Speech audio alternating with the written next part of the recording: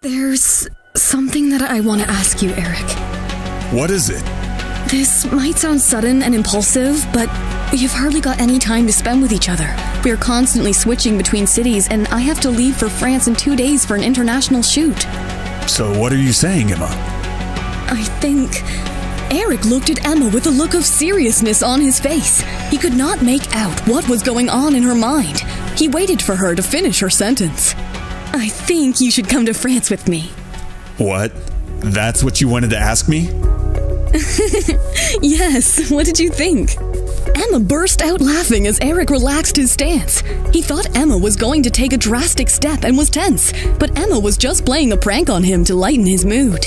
She looked at him sheepishly, and he went to hug her. You are becoming unpredictable and playful by the day.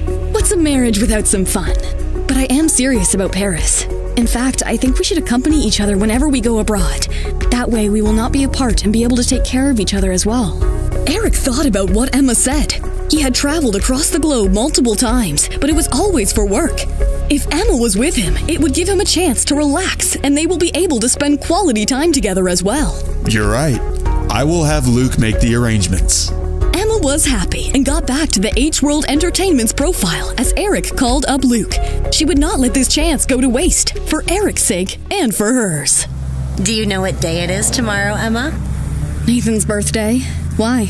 Nothing. I was wondering if you wanted to do something for your cheating ex. I would rather give that money to charity than waste it on that idiot. Lisa laughed at Emma's changed nature. Earlier, Emma would have spent many days preparing gifts for Nathan and throwing him big parties when they were together. But Nathan would always ditch those plans to spend the night with Amber, and Emma would have to stay awake waiting for him. Lisa was glad that Emma did not have to go through that ordeal again. Do you know that the person Nathan has hired has hampered your contract with Star Age? Yes. What are you planning to do about that? Now that Global won't survive for much longer, you need to decide between Star Age and Creative Century. Which one will you choose? Neither. Eric wants me to join H-World. Oh my god, I love Eric. He comes up with the best solutions and always has a trick up his sleeve. And a superstar like you deserves a company like H-World to represent you. Lisa felt relieved. She wanted Emma to succeed, and that's why she was stressed about her decision of choosing the right agency. But it seemed like Emma was always 2 steps ahead. While Ariel and Amber were trying to scheme Emma out of contracts with her other companies, Emma had her sights on bigger fish. What was the big emergency, George? Let's go to my office. So, as you will be flying to Paris for the shoot soon, there's another event that we have lined up for you there. Oh, what is it? You have been invited to walk the runway at a fashion event for the launch of Luxury's latest collection. I am sure you know how prestigious that brand is. We are planning to use one of your poses from the runway for our October cover. This will be a great chance for you to re-enter the international scene. Emma froze at George's words. She could not believe that her hard work had paid off at this level. She had been wanting to re-enter the international scene, and to do it in this manner was a dream come true.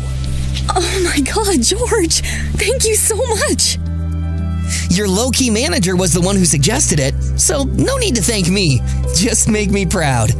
Emma hugged George on the way out. When she told Lisa the news later, Lisa jumped up and down with joy. Do you want to break the good news to the birthday boy on his birthday? Let Nathan and Global enjoy their last few days of happiness. Both are going down soon. I do want to celebrate the news with somebody else, though. Can you drop me back home, please? Amber, do you know what day it is today? Amber suddenly froze. Today was the day she had secretly agreed to meet Mr. Mark Whitaker in a hotel. Why was Nathan asking her about it? Had he found out about her affair? She tried to play it off cool. You know, Nathan, because of the pregnancy, I have been having all sorts of trouble remembering information. Can you tell me what it is? You will find out soon enough. I am so sorry, Nathan. Because of the pregnancy, I completely forgot about your birthday and did not get you a gift. Let me make it up to you sometime. Amber came close to Nathan and twirled her fingers on his chest. She knew using the baby would work in her defense. It always worked on Nathan. That's okay. I know you're going through a lot with the pregnancy. Do you think Emma sent you something? Should we hold a lunch for all the staff and call her? She will have no option but to show up. Okay, go for it. Amber snatched the phone from Nathan and dialed Emma's number. It was picked up, and before waiting for an answer, Amber started to blabber. Hi, Emma. As you know, it's Nathan's birthday today. We are holding a lunch for all the staff members and would appreciate your presence there. Please be on time. I am sorry, Amber. Emma's busy with a shoot. She will not be able to make it. Do you know who you're talking to? Emma is in a contract with Global Pictures and must do as told. Look, Amber, I know you would like to show your overt affection for Nathan in front of her, but frankly, she has a lot of other things going on which need her attention. Thank you. You?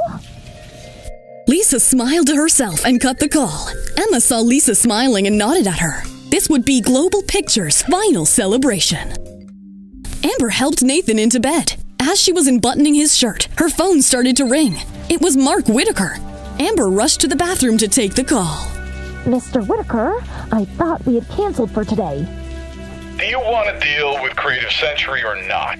I'm in the same hotel, room 29, floor 13. Come now, if you want to make it big.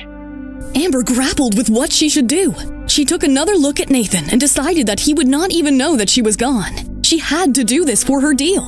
She made her way to the 13th floor, but she never expected Nathan to wake up in the middle of the night and start looking for her.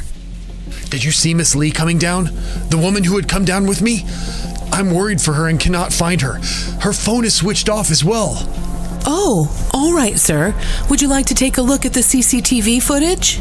Nathan viewed the footage, and to his shock, he saw that Amber had gone into another room on the 13th floor. The receptionist and the staff felt pity for Nathan. Sir, would you like us to come with you? Are you okay? It's fine. Nathan already knew what to expect. His body shook violently as he reached the 13th floor.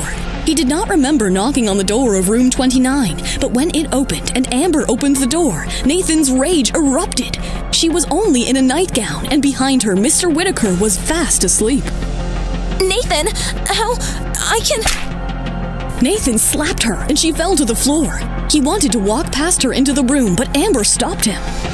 No, Nathan, you cannot wake him. Please, he will give me the contract. You have to go. Taking a painful, anguished look at Amber, Nathan walked away.